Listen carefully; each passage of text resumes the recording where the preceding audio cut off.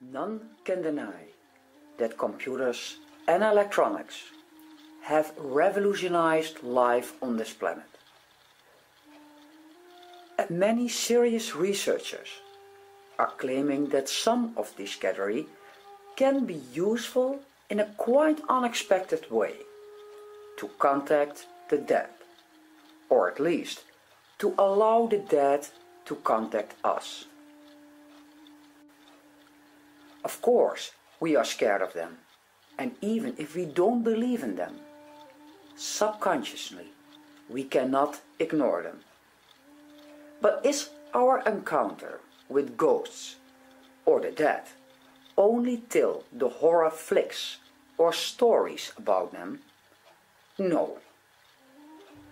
Since ages, we have been fascinated about the hereafter.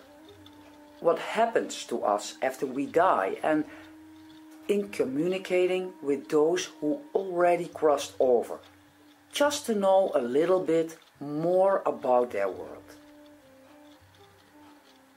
Séances, Ouija boards, tarot cards. Attempts to communicate with the dead have been documented back to the early human history and became quite popular in the 19th century. But if any of the methods for communicating with the dead work, why don't we receive more convincing information about the other side? Perhaps we are not allowed to get better information, and for whatever reason, perhaps the possibility of a life after death is supposed to remain a mystery.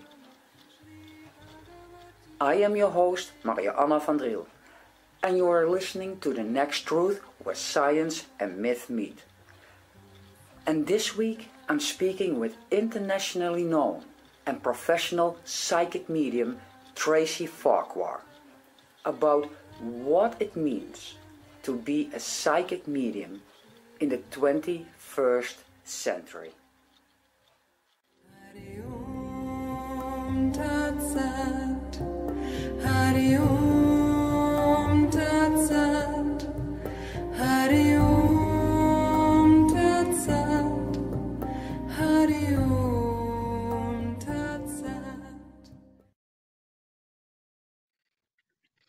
Tracy, welcome to the show of The Next Truth, where science and myth meet.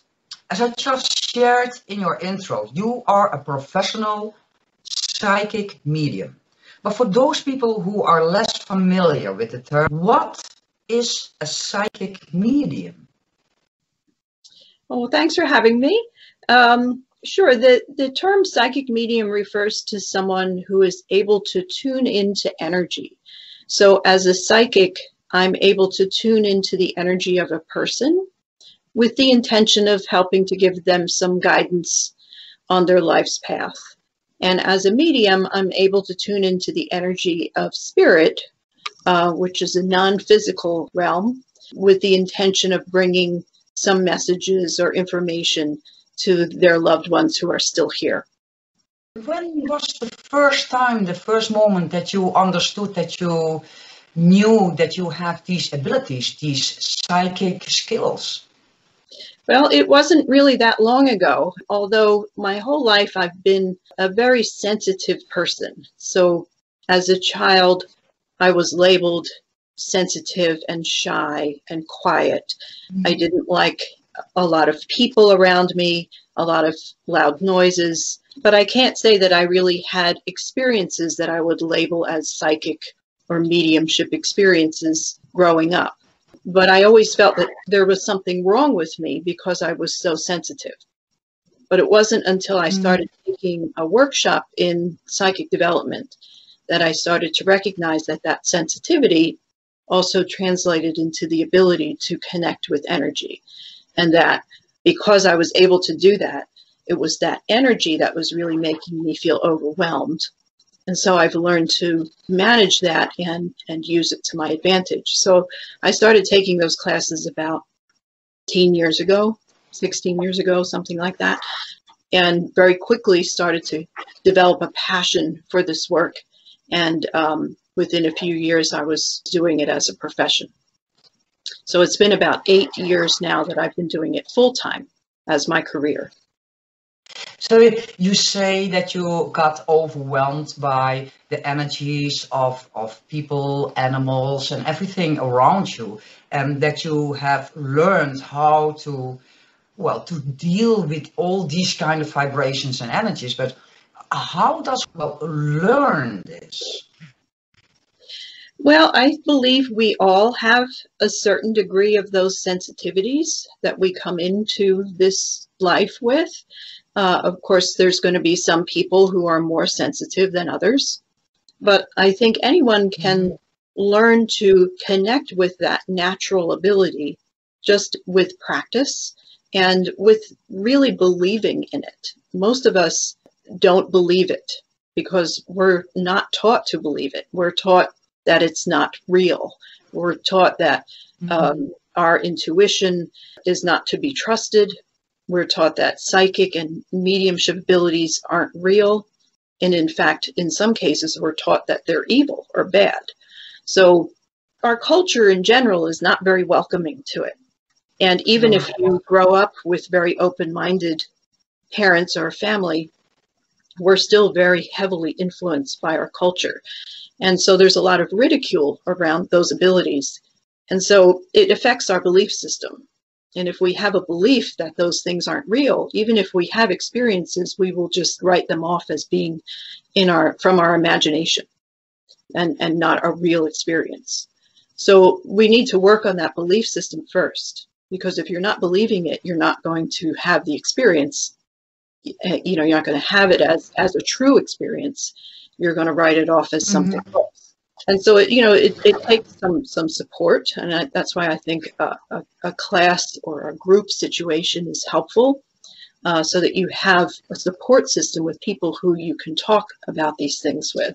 And that's why I teach classes, because I find that people often really benefit from having that kind of support system, whereas in their family situation or even among their friends, they may get some ridicule when they talk about these experiences. It's not like I teach people how to be psychic. I teach them to believe in themselves and break down the barriers that they have to those natural abilities. Now you say that there is a lot of ridicule about people, towards people who have these special skills, if I might call it like that. What is the most common thing that people mention that they are being ridiculed about? I mean, what do if I may call it so as well, the outside world is telling them, except for the fact that it is probably fantasy, or that it's not true, or you are making a theater out of things or something like that. What is the most way people ridicule people who are sensitive for the energies around them? Well, I think all of what you just said is true. That they believe that people are making it up, that they're fooling people for the purpose of getting money out of them. And unfortunately, there are psychics who do that. And unfortunately, that gives the whole profession a bad name. There are psychics who will tell someone they have a curse on them. That's very common. And then ask for a large amount of money to have the curse removed.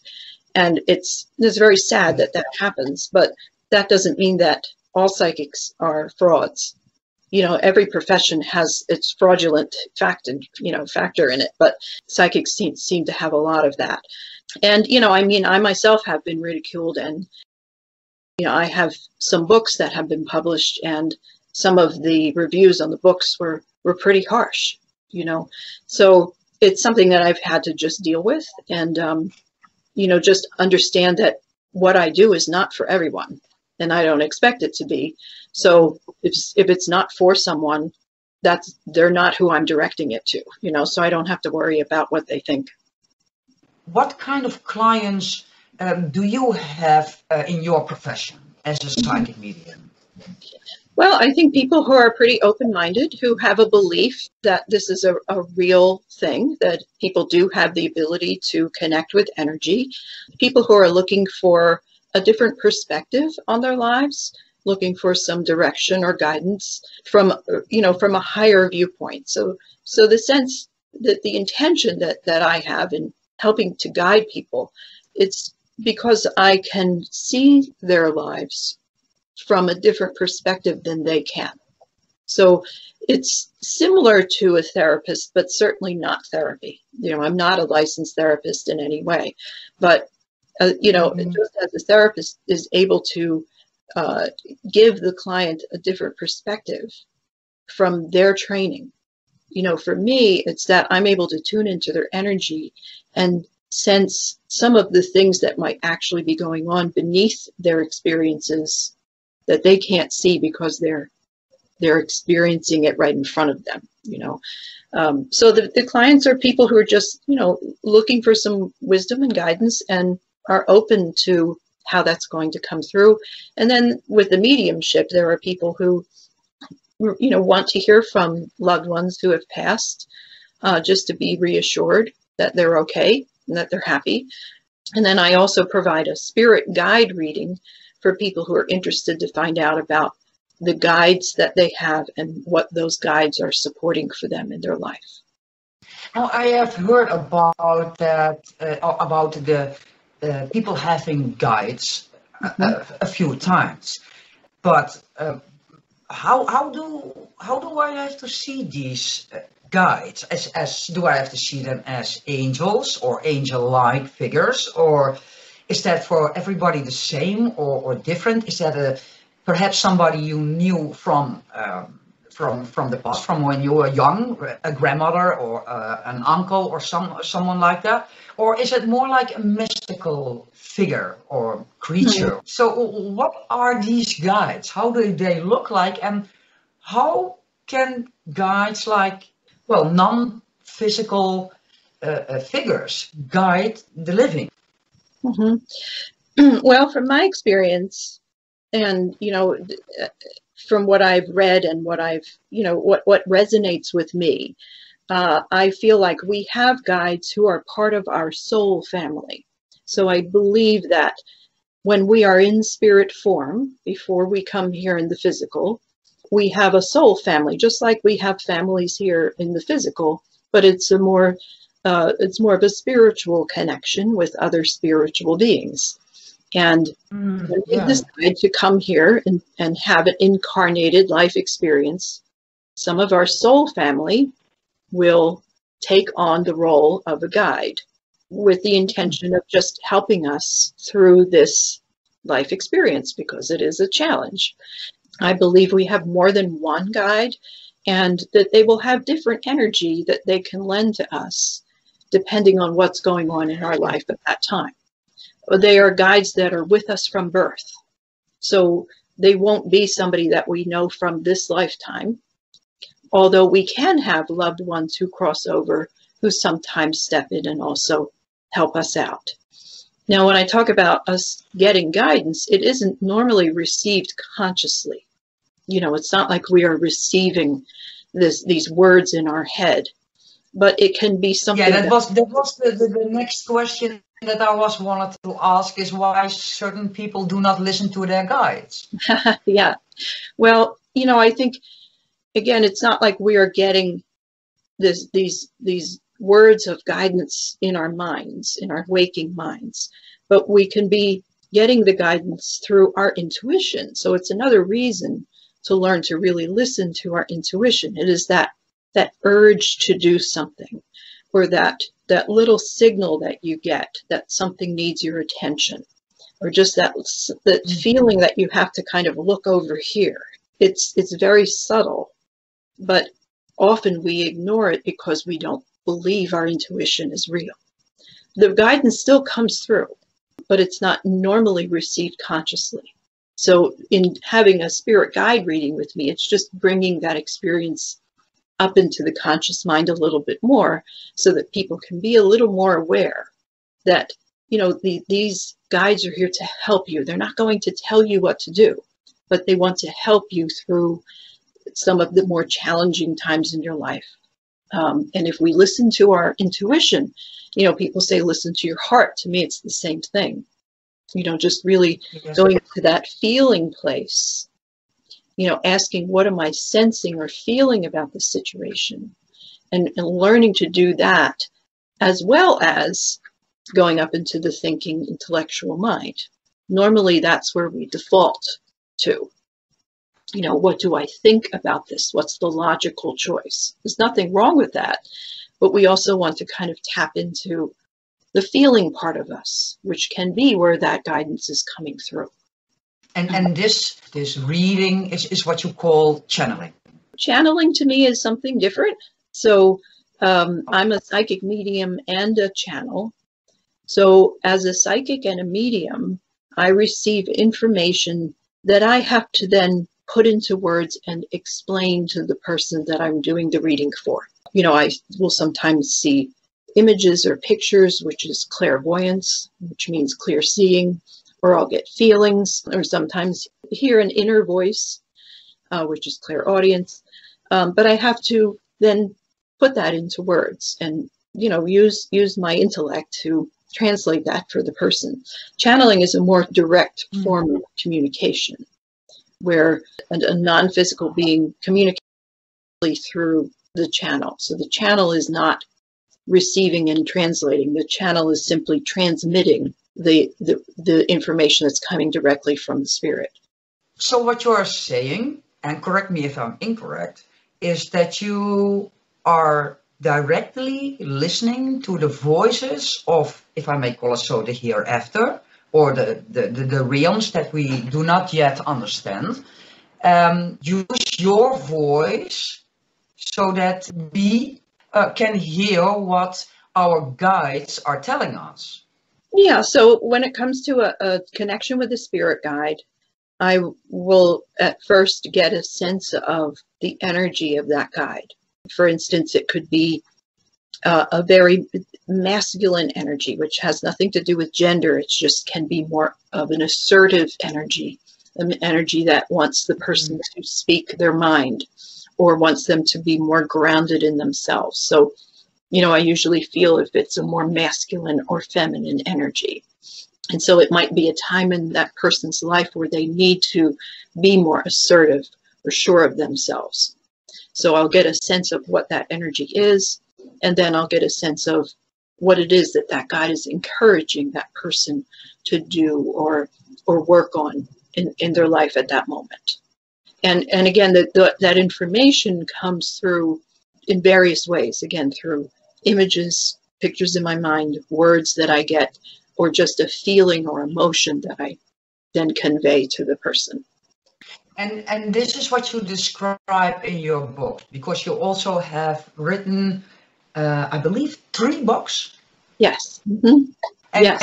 And this channeling you explain in your books are, except for the explaining about channeling and being a psychic medium and how a psychic medium is standing in the 21st century, are there also personal stories from you in your books? Not in my books, no. In my 2 books that are channeled, these are books that are completely channeled from a group of beings who identify themselves as Frank. And so this group of beings channels through me. And so the first book was called Frank Talk, because that's what they identify with that name. The second book is called Channeled Messages from Deep Space. But this group shares some wisdom and advice for the human race and addresses some of the situations in our world right now. And these books were written several years ago, but a lot of what they had said in both of those books is very relevant to what's going on right now in the world. So those are completely channeled. The second book, The Channeled Messages from Deep Space, was co-written with Mike Dooley, who is a New Thought teacher and Hay House author. And so that book is more like an interview. It's a question and answer format for that book. A question answer with the hereafter. Am I correct in that? Or because I have no idea which kind of terms are being used in with people who have the profession as a psychic medium. Mm-hmm. So I am a little bit guessing here. Well, this group that call themselves Frank are actually not human spirits. They are from another realm, and so they're not the same as what you would consider to be spirits in the hereafter. Does somebody has to be born with the full skills? I mean, that somebody is at the age of, well, let's say 7, and say, oh my God, I know what you are thinking. I can see clearly in my mind the images of your thoughts or somebody else's thoughts.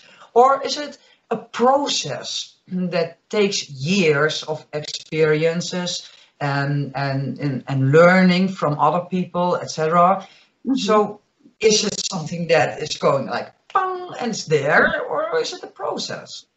You know, it's not about reading thoughts. That's mind reading, and that's totally different. I don't read people's thoughts, but I do believe that many children do have experiences that seem to be sort of paranormal, metaphysical experiences. Many children report seeing spirits or just being aware of them. Mm-hmm. I had an experience with my own child who remembered a past life and would talk about it as though it was just a natural thing to talk about. Yes. And I think, you know, children don't understand that these things are unusual and that people don't talk about them until one day they do understand that, you know, and they will start to recognize that people are looking a little concerned when they talk about these things, or telling them it's just their imagination. And so they will start to block it and they will stop talking about it. You know, again, I really believe we all have these abilities. It's just a matter of, you know, first of all, the degree of ability, the degree of sensitivity. We all have different degrees of everything, and the interest and the, you know, the ability to really want to delve into that area of expertise and develop it. Just like anything else, you could be born with a musical ability but never want to take the time to develop that, right? So I don't think it's that unusual, but I think it is more unusual for people to want to pursue it because of, as we've talked about, you know, the ridicule and the mistrust that people have for them. It's isolating, and it takes a lot of energy. It takes a lot of work. It's not a profession for the faint-hearted.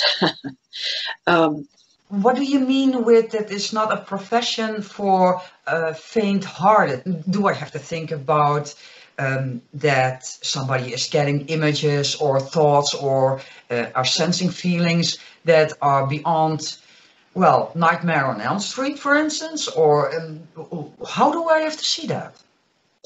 I've never had a negative experience myself. I've never felt threatened or frightened. I have a very strong intention to only connect with that which is in the highest good of my clients. So, you know, I have no interest in delving into anything that is, you know, negative or dark. There's, again, so much of what we see in the media about spirit communication is frightening. You know, they focus on the kind of dark aspect, and there are people who really believe that it's all evil and it's all demonic. And so there's a lot of fear around that. I personally have never had that experience. I don't delve into that area. But what I mean by it's not for the faint-hearted is that, again, it takes a lot of energy, and, you know, you are constantly dealing with people's problems, listening to people's, you know, sometimes very severe problems in their lives. And as a sensitive person, as much as I can detach myself from that and protect myself from that, it's still, I feel it, you know, and so it takes a lot of energy. It takes a lot of focus and attention, and, you know, to really hold that connection. I'm very grateful to be able to do it. And I think it's a real blessing for me to be able to do this work that I'm so passionate about. And, you know, it's not easy. It was much easier when I was an administrative assistant, but I didn't get as much, you know, joy and pleasure out of that as I do out of this. Something completely different. You mentioned briefly to me in a Facebook message that you do not use crystal balls and never have done, but you are using tarot cards, right? Yes. Mm-hmm. How do tarot cards work?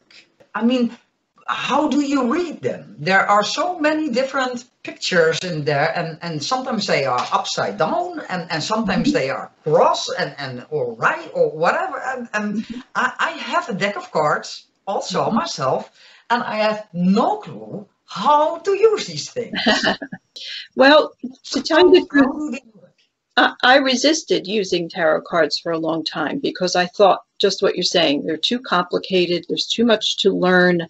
I didn't want to have to memorize 78 cards. So I had a lot of beliefs about them that made me avoid them. But then I started to just experiment with them. And I found that it was a very useful tool because they're full of symbols. And I love symbols. You know, we have symbols around us all the time that represent things. You know, I see everything in life pretty much as a metaphor or a symbol that's, you know, helping me to learn about myself. So the cards really resonated with me when I started to get past the idea that it was something that I had to memorize. So there are symbols that are archetypes, and those symbols are things that represent something that we will all pretty much, you know, so for instance, if there's a lion, most of us would say it represents strength and power. You know, there are things that just seem to have a universal meaning. But when I read the cards, you know, I know enough, just a little bit about the tarot. I'm not an expert in tarot, but I understand, you know, I did do a little study and I understand the different suits and symbols. But what I think is more important is that I read them from my intuition. So what is that card saying to me, and how does that relate to the person that I'm doing the reading for? To me, the cards tell a story. So I pull cards that represent past, present, and future, and then one card that summarizes everything. So it kind of pulls me into the client's story, and it helps me to show them what they've learned, what they can have learned from their past, you know, where they are in their present moment and what the possibilities are for their future. And so it's a picture that I can then kind of see in front of me, which helps me to connect with the client and give them what they need to help them through whatever it is that they're going through. So I think when we use tools, there are people who use different types of tools which help you to have a point of focus, and they help to clarify and kind of give a story to what it is that you're picking up. Tarot cards is just one of those tools. And another tool is, for instance, a Ouija board. But I have heard that you shouldn't use that. It's the channel is the door is too wide. There can be too much coming in, etc. Have you ever used a Ouija board in your life? Yes. In fact, that was one of the things that my sisters used to use when I was growing up. So as I said, I had a pretty open-minded family, and my sister is a psychic, and so, you know, she used to use the Ouija board, and it was fascinating. So, you know, I didn't grow up having a fear of them. I don't use one regularly now, but I have used them, and just like anything else, I think it all has to do with your intention. Your intention is very powerful. So, you know, you want to ask yourself, why am I doing this? What is it that I want to get out of this experience? And so again, as a psychic, my intention is to help guide my clients. As a medium, my intention is to bring messages from the spirit realm, which are comforting and uplifting for the people that they've left behind. So a lot of times the Ouija board is seen as something scary or evil or dark. And people will use it with that intention, to have a frightening experience or to call in something that they really should not be messing with. You know, the Ouija board, the Ouija boards have been sold as a toy in toy stores. Yeah. You know, Yes. so young people will use them with no real sense of what they're doing. And then they have a frightening experience, and then all of a sudden, everyone says the Ouija boards are, you know, harmful and scary. It's not the board; it's the intention. And again, if you have a negative experience with the board, you stop using it. You know, I again have not, so I can't speak to that so much. But I know that intention is very, very important. So if you are uncomfortable with the Ouija board, or if you have a bad feeling about them, don't use them. You know, it's as simple as that. Do you think that if we have been taught that tarot cards, for instance, are, well, demonic, satanic, or is recalling or calling negative experiences instead of the Ouija board, that it was vice versa, that it was converted, that the Ouija board was a positive thing? Do you think that we would not have used the tarot cards, but more in a positive way, the Ouija board, that it is a little bit of mind playing, a game of the mind, that we are automatically, without our awareness, putting the negativity into that board, and thus is rising a negative experience, or things falling off the closet, or windows breaking open, or something in that direction? Absolutely. Absolutely, 100%. Yes. Well, our beliefs are, and again, our intentions and our beliefs are very, very powerful. And so if you are constantly creating your reality with what you believe, because your beliefs create a filter through which you experience the world. So for instance, if you are walking down a dark street in a town you don't know, and you are on guard and you're afraid, you're feeling fear. If a cat runs in front of you, you're probably going to jump and scream and immediately go into that place that something bad is happening. So if you have a fear of spirit communication, or just of the spirit realm in general, and you have an experience of sensing that, even though it may be something like your grandmother connecting with you, if you're in fear of it, it's going to be interpreted as a negative experience. So it's really important, before you do any of this work, to check in with yourself.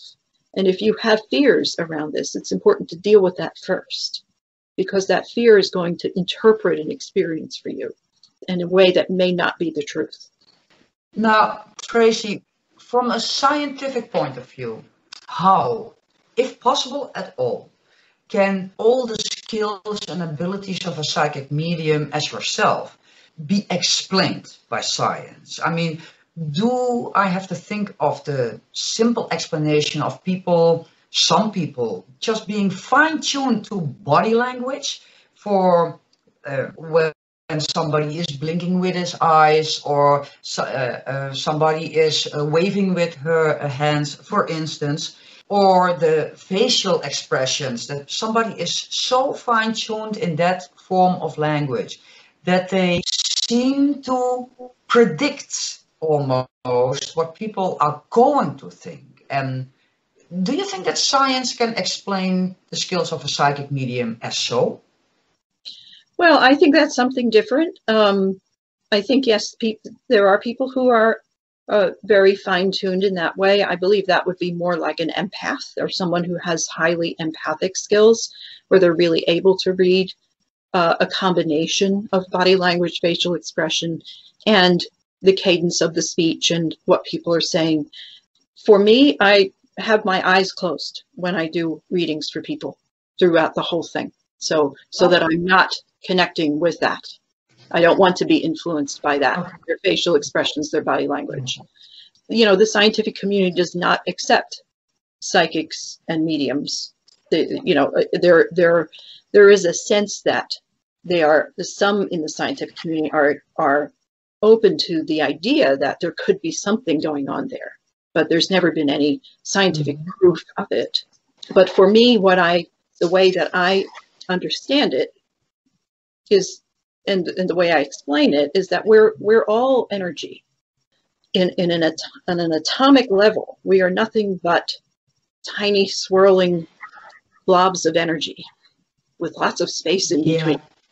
And so that energy is at a constant vibration. And the things we see with our five senses are vibrating at a certain frequency so that our senses are able to pick them up. But we also know that there are lots of other forms of energy that exist that we are not able to perceive with our five senses. That's scientific fact. So there is energy that we project outside of our physical beings. There is the energy of, the non-physical beings. Again, not accepted by the scientific community, but that's what I believe and what I have experienced. And so if I'm an energetic being, I can connect with other energetic beings, and whether that's a living being or a non-living being. And to me, again, it's not such an unusual thing to do. We all have those moments of sensing energy, even if we don't believe any of this. People will walk into a room and say, boy, the energy is heavy in here. We'll say things like, you could cut the air with a knife. It's just that we use that language that means we are tuning into energy all the time, whether we believe that that's what we're doing or not. So it's a natural ability, again, but we get talked out of it. And because we are talked into the feeling that if I can't see it with my eyes, it doesn't exist. But we know that's not true. There are radio waves and Wi-Fi waves and electricity and everything in the air all the time that we can't see. It exists. So to me, it's not that much different from that. Why do you think that one person has these skills much stronger or is possessing these skills much stronger than another person? Because, as you say so, we are born with the skills, all are born with these skills, and we possess them. But with you, for instance, you are much more skilled than I am, and that is a bit strange because we are being born in the same world. That's not all I am. I'm also a writer. I also have a little bit of musical ability. There are other parts of me that I feel that I'm good at. I don't think it's any different from any of those things. Again, there are people who are born with extraordinary musical talents, people who are born knowing that they want to go into the medical field and are really good at that, people born with really strong mathematical skills. And I think it's just a matter of what our spirit decided we wanted to experience in this life. My sincere apologies for the sounds in the background, but that is my dog. He is walking over a slippery floor, over a smooth floor here with his nails. So I have my dog always with me. It's my shadow for the past 11 years. So Tracy, as we are also talking to young people, can you quickly run over again what a psychic medium is, how you can, upgrade your skills when you were born with, if I may call it like that, and what kind of advice do you have for people, for young people who are sensitive, born being sensitive in this world and are starting to get overwhelmed and being labeled as ADHD or as depressed or whatever? What kind of advice do you have for these people? What does psychic medium mean? Well, again, in my experience, I was just highly sensitive my whole life. And so, these days we call that a highly sensitive person. And then I'm also an introvert, which means, my energy needs time to recharge, and I need to be alone a lot of times, that I can be easily overwhelmed. And so, again, because of the culture that I was raised in, I believed that meant there was something wrong with me for most of my life, up until the last 15 or 16 years. So I think recognizing that your sensitivities do not indicate that there's something wrong with you. And in fact, those sensitivities are something that the world really needs. We need more compassionate, loving, sensitive people. And so I think really understanding those things as a gift and learning to manage them. So if you are overwhelmed by crowds, you want to limit your exposure to crowds.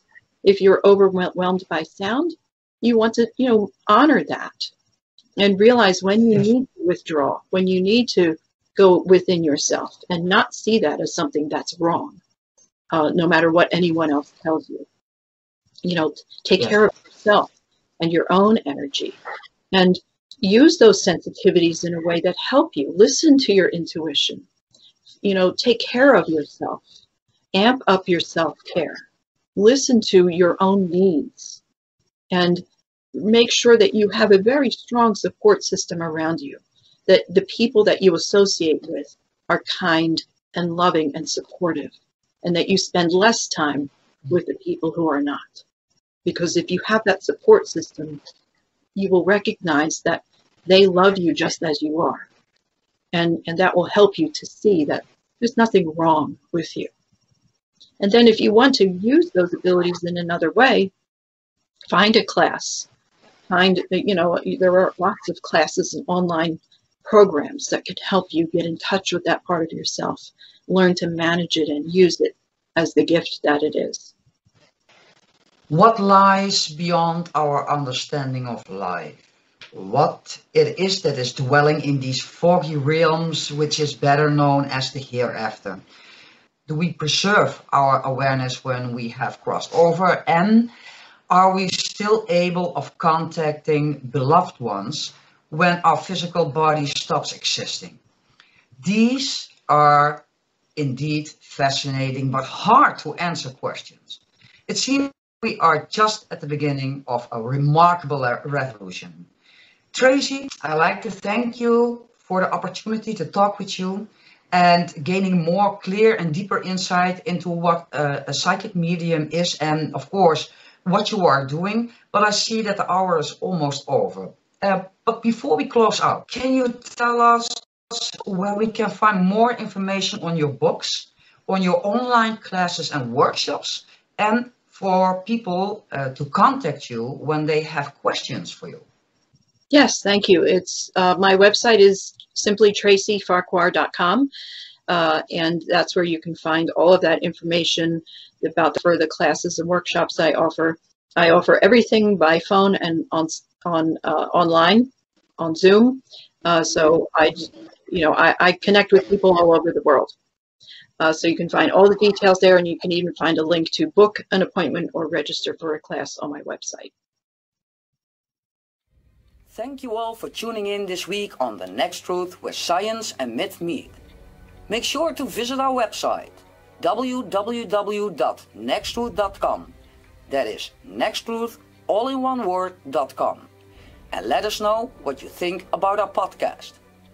While you're at it, if you found value in this show, we would appreciate a rating on our website in the section The Next Truth Podcasts. Or if you would simply tell a friend about the show, that would help us too. I am Maria Anna van Driel with The Next Truth. Be sure to tune in next week for our next episode.